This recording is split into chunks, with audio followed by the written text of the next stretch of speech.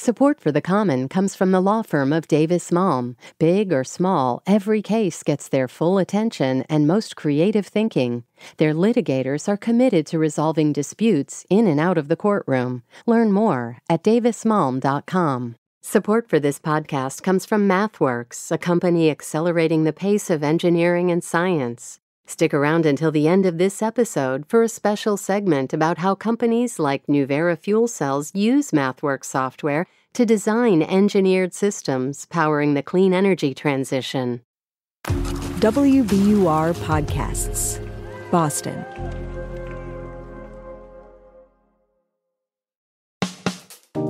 I'm Daryl C. Murphy, and you're listening to The Common. Today, September 12th, marks the 50th anniversary of the first day of the school year that began Boston's infamous busing era. Let us go to our neighborhoods where our kids are safe. And while we was in school, they was throwing glass at black people and little kids. If the parents to stay out of it all, let the kids work it out for themselves, it'll be all right. A federal court order by Judge W. Arthur Garrity mandated that both black and white students be bused to schools outside of their neighborhoods.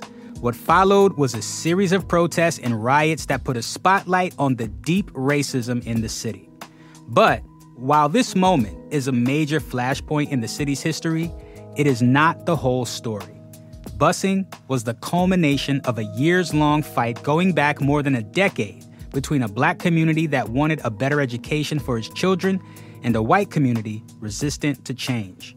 Boston journalist, lecturer, historian, and friend of the show, Dart Adams, knows a thing or two about this history, and he's going to talk to us about it today.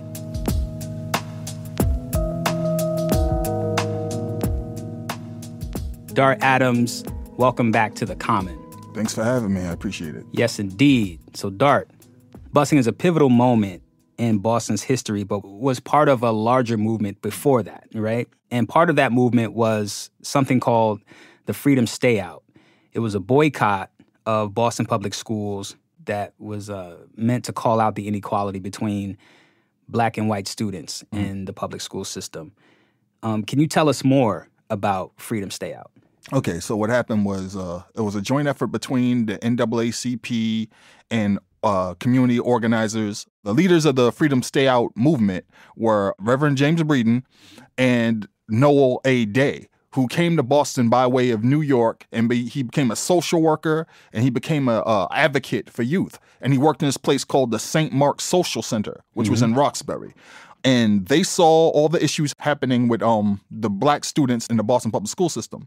One of the weird, crazy things that people don't really talk about enough is that between 1950 and 1970, Boston's black population ballooned. That meant that we had this influx of black students in the Boston public school system at entry points, talking about from kindergarten all the way up to high school.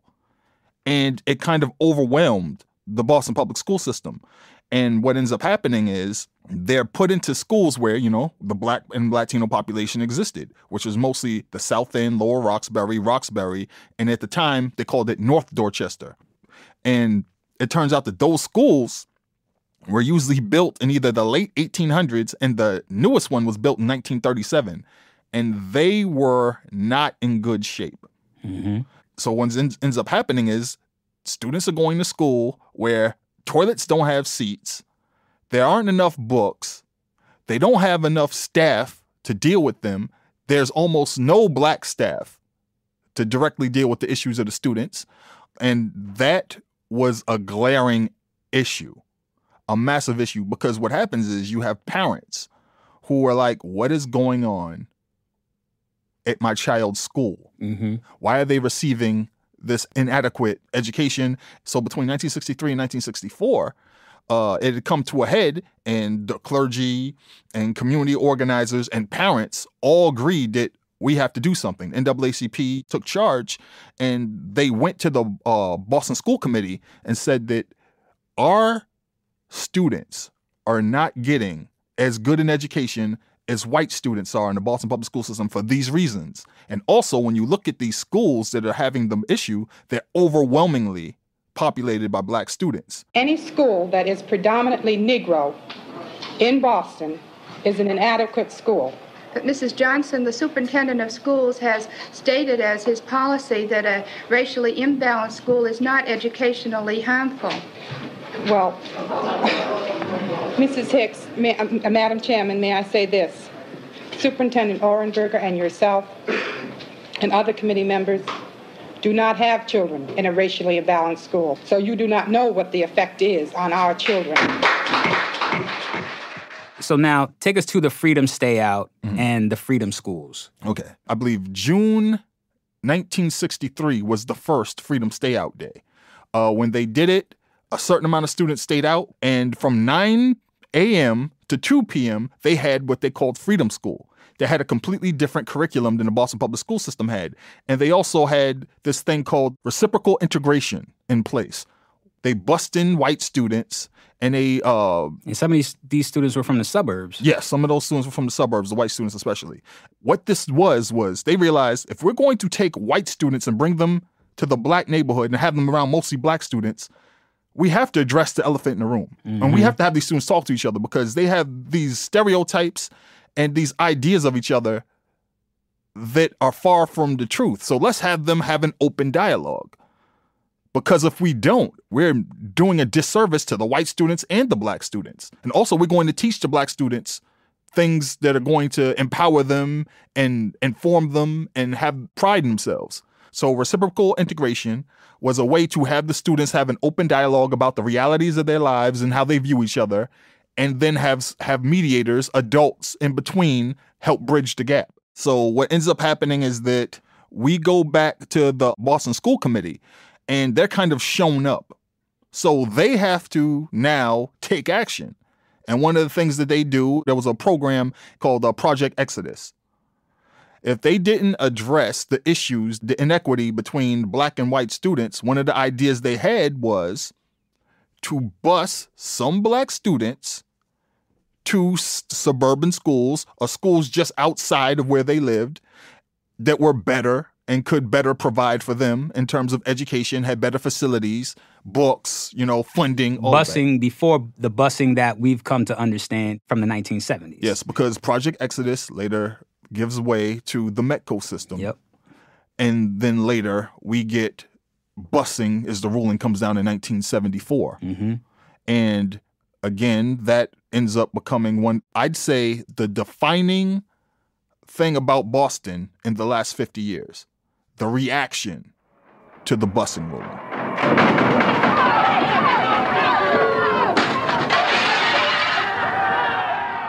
So what happened to the Freedom Schools in Boston after those two boycott days? You had places that no longer exist, like the St. Mark's Social Center. You had Freedom House, which was on the Roxbury-Dorchester line. You had all these different community centers. So these type of things were happening there already. And there are about maybe 10 to 12 of those kind of programs back in this thing called the USES, the United South End Settlements. So you had all these different houses, and you also had them in Roxbury and Dorchester. And they were places where Black and Latino youth went, also like the Boys and Girls Clubs, the YWCA. They were led by somebody. And a lot of times the idea of what they were doing at the Freedom School was being implemented at these centers, or maybe at a church somewhere. And they had a program for that. So the idea of the Freedom Schools and what they were doing in the Freedom Schools in 63 and 64 didn't die. It carried on to the late 60s into the 70s, because we get to the civil rights era, then we get to the Black Power movement, the counterculture era. So all these ideas of Black empowerment, and I'm Black and proud, Black is beautiful, this is when this starts. So what I'm saying is the Freedom Schools didn't just happen in 63, 64, and then the spirit of it dies, because energy never dies, it just changes form. Right. Well, thank you for that. I want to take a quick break, but when we get back, I want to talk about busing and what it was like here and across the country, and what are the lingering impacts of that here in the city.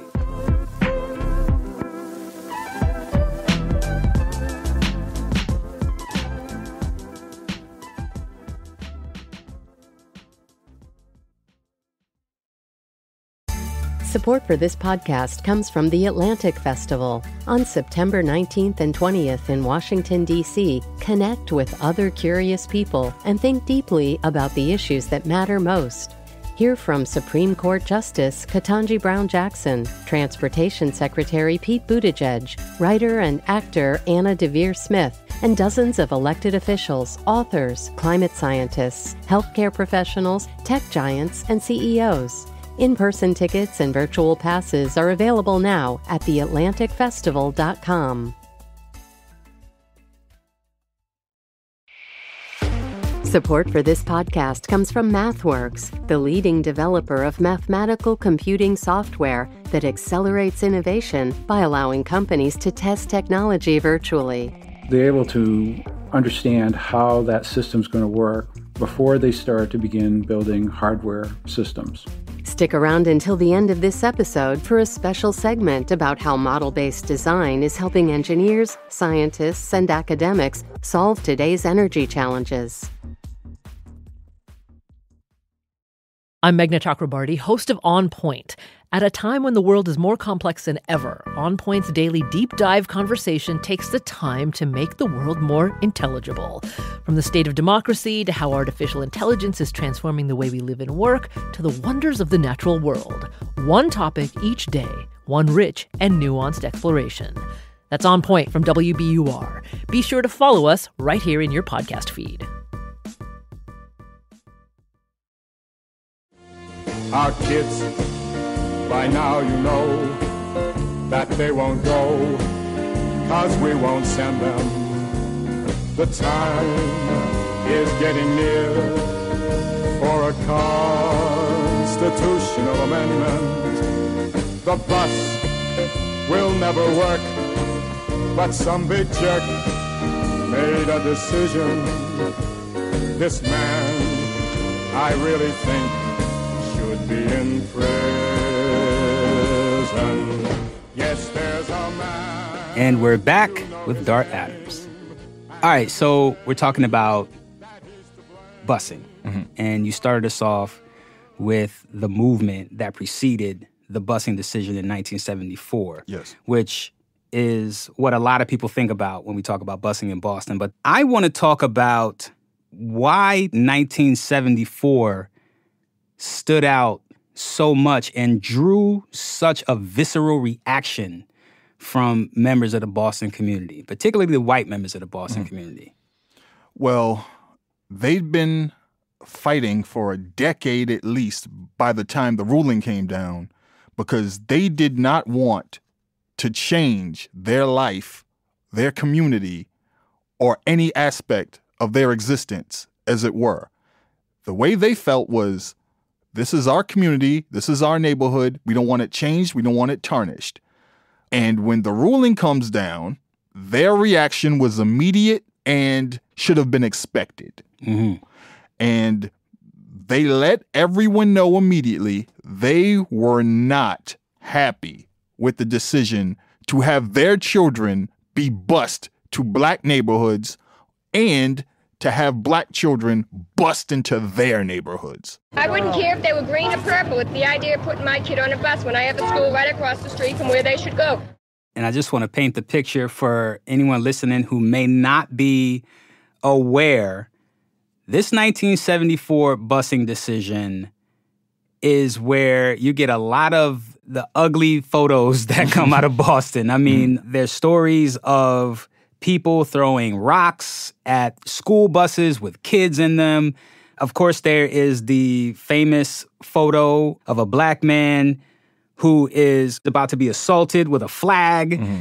It was a pretty rough time for Boston. Yes. And so, you know, when we talk about the 1974 busing decision and the reaction that it got, we're talking about a time where the city was pretty much a powder keg. Yes. Like, was that exceptional for Boston?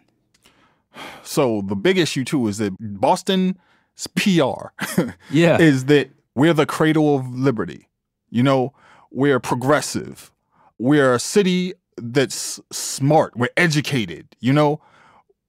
And when that ruling came down, the veneer came off, you know? Yeah. Another thing that Boston revealed, not only the racism, but there's a class aspect to this. Oh. Because these white kids who were being bused from Charlestown or South Boston, they weren't wealthy kids. No.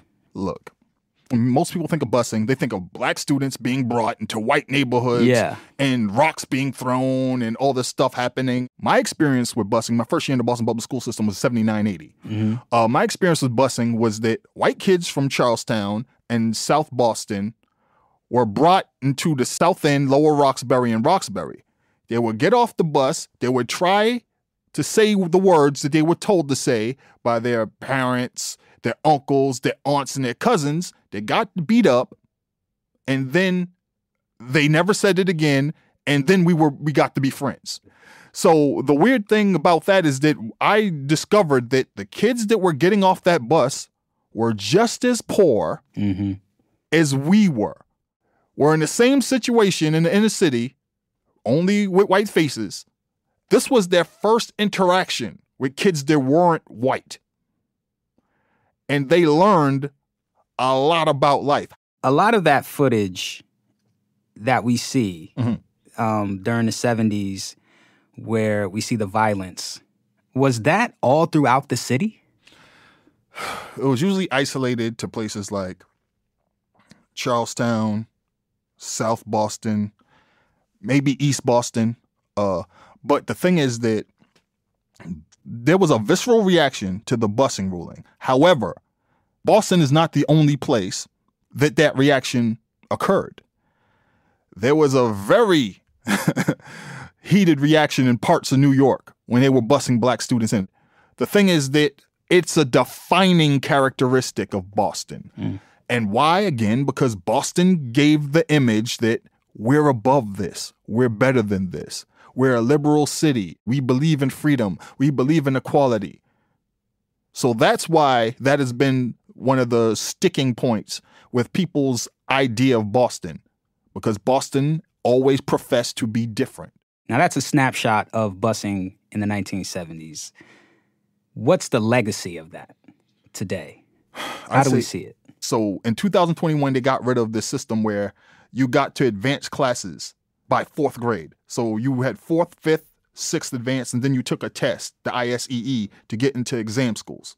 Okay, what I'm getting at is that back in those days, white parents would only keep their children in the Boston public school system with the hope that their children were on track to enter advanced classes.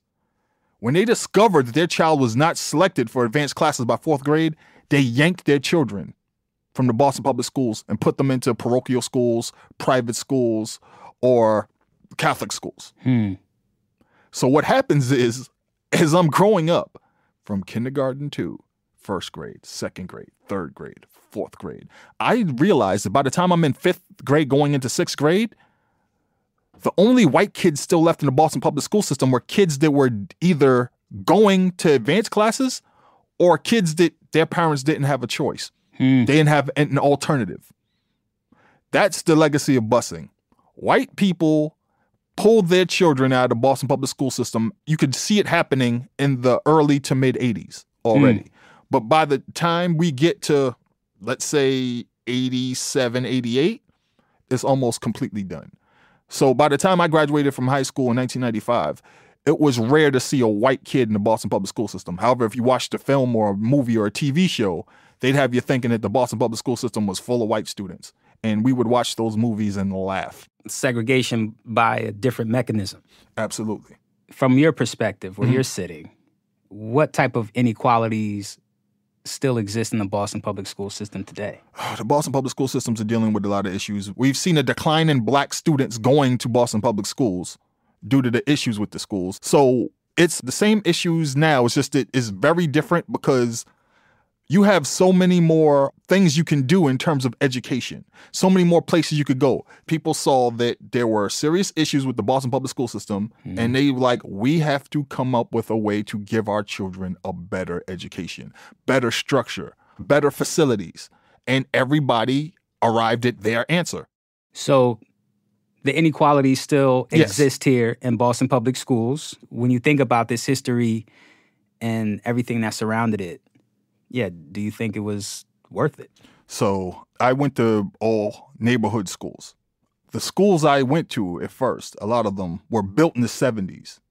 And the reason they were built is because a lot of people protested in the 60s about the schools, about the facilities and all these other things. But the education I got in those schools was vastly different than the previous generation, because those schools that were built in the 70s had staffs that were Black and Latino. We had murals depicting our lives and cultures.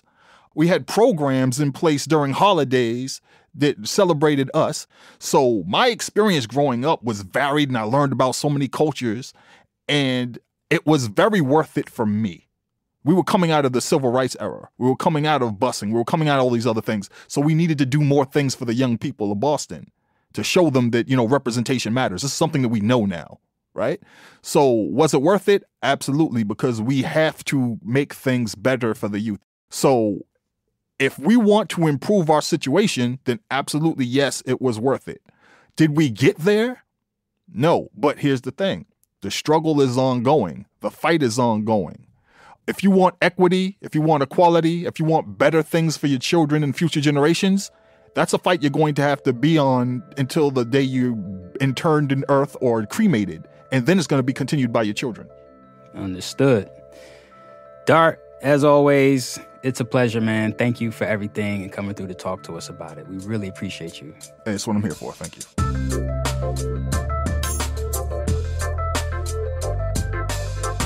If you want to learn more about the history of busing in Boston, you can head to WBUR.org and check out the series Busing's Legacy in Boston, 50 Years Later, which was done in collaboration with The Emancipator. There, you'll find Dart's contribution, the beautiful vision of Boston's freedom schools. And that's our show for today. Thank you so much for listening to The Common. The show is produced by Franny Monahan. It's mixed by Emily Jankowski and Paul Vaitkus, and it's edited by Samantha Joshi and Ben Brock Johnson. And our theme music is Me by Hisu. And from the newsroom of WBUR, I'm your host, Daryl C. Murphy. I'll talk to you soon.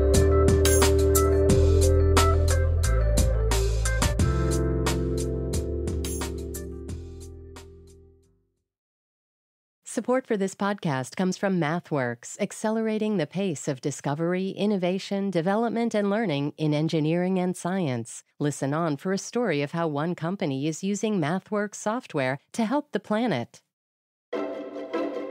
The transportation sector is one of the largest contributors of greenhouse gases, and a lot of that is from maritime transport. Yeah, maritime transport creates a huge amount of carbon dioxide, about 900 million tons annually. That's Gus Block, Corporate Development Director at Nuvera Fuel Cells, who explains that 90% of all foreign goods are transported through ports and container ships, most of which run on diesel. But Nuvera is working on a way to electrify this system through hydrogen fuel cells. Hydrogen can make all the difference between being able to electrify those vessels or not. Cargo ships often travel far distances. Well, sometimes they're crossing oceans, right? And hydrogen, the lightest element on the periodic table, is uniquely suited to help power the ship's long journeys. Fuel cells can take advantage of hydrogen's properties, being something that is quickly refueled, something you can carry on board a vehicle, and be used in places where battery electrification is impractical for one reason or another. One reason, batteries can be really heavy. Another, batteries can take a long time to charge. That may be possible for hovercraft or for ferries, for instance, but for long-haul shipping, it's quite a different story. And what hydrogen gets you is the ability to carry much more energy on board than you would otherwise with batteries.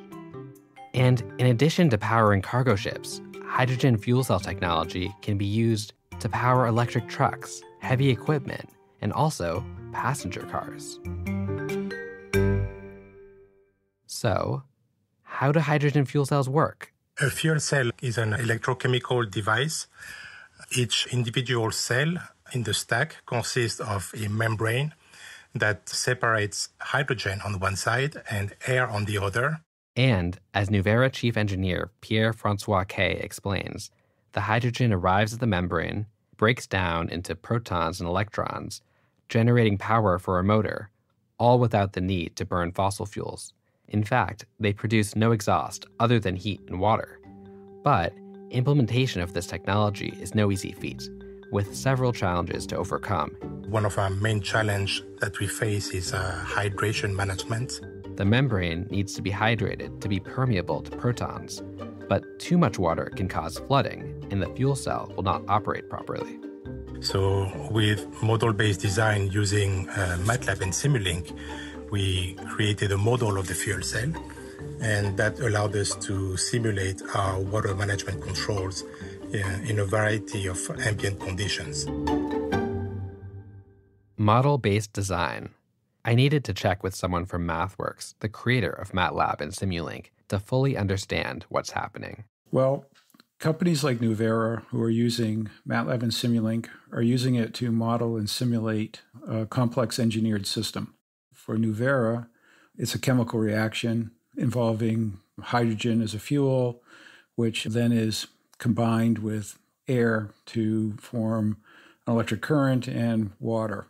That's Tony Lennon, the Simscape marketing manager at MathWorks, who explains that model-based design allows Nuvera to virtually simulate how the hydrogen fuel cell will operate in real time and to tackle challenges like hydration management virtually before using physical components. Not using model-based design means that you're going to be out there testing on real hardware. You run the risk of damaging hardware or not thoroughly testing all the operating envelope that the real equipment's going to see. And operating real hardware can take a lot of time. Pierre-François Kay again.